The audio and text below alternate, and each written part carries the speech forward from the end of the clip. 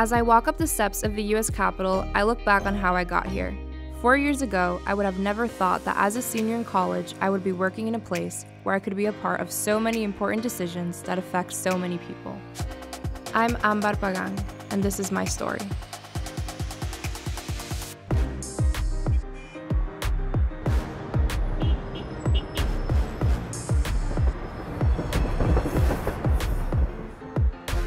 Growing up in New York City, I was lucky to have many role models that showed me the importance of representing a community.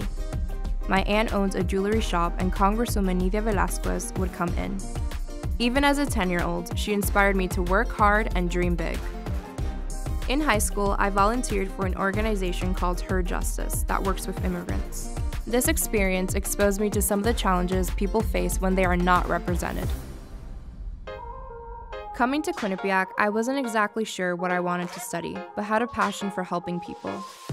Picking a major felt like a roller coaster.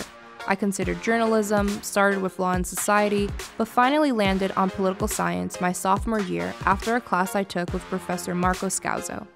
That Intro to International Relations course tied into a lot of the issues I saw and addressed with the immigrants I worked with in high school. It was a class that I got excited for. My experiences at Quinnipiac have shown me my strengths as well as what I need to work on. I've had experiences that helped me for my professional future, such as the Presidential Campaigns course where we worked on presidential campaigns during the New Hampshire primaries.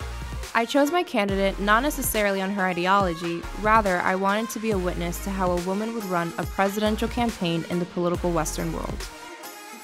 As a woman and a woman of color, I was able to see firsthand how others can represent me.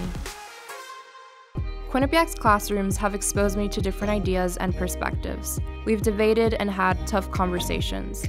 All these experiences have led me to where I am today, spending a semester in Washington, D.C. as part of the QU in D.C. program.